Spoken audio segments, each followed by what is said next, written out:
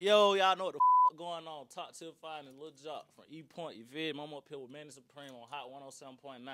This is not an interview, you feel me? Made your first song when you was 9, right? On a tape recorder. Did you freestyle or write the lyrics to that song? I wrote them, you feel me? My brother, he can't, well, he can rap.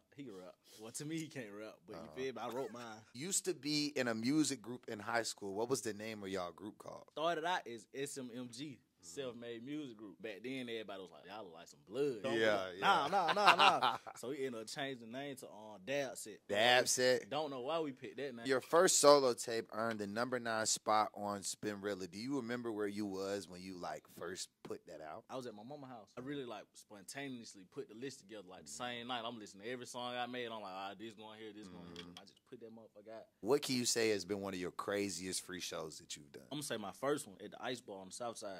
That's when the Ice Bar was popping, you know, the South Side before the city clubs got lit. All the South, the rave, all that. Like, using them motherfuckers back to back every to back. weekend. You feel me? Besides music, what are some other ventures of revenue that you could see yourself potentially doing? I like playing the game. I want to get into streaming. Do you know what 81 divided by 2 is? 81 divided by 2.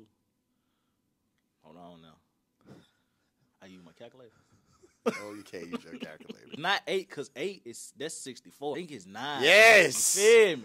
Now, shout out to our Black Noise family, Stretch, Kent, Charlie. How important is it having a team that's always behind you, help you out as artists? I ain't gonna lie, I love it. You feel me? It's like it's more family oriented. You feel me? Like I was just turning down all the contracts I had, and I found Ken. Just felt organic. Shout out to Ken Vallejo. 2 2 things on your artist bucket list that you want to get done before the end of this year. One, I can scratch it out. Going on tour.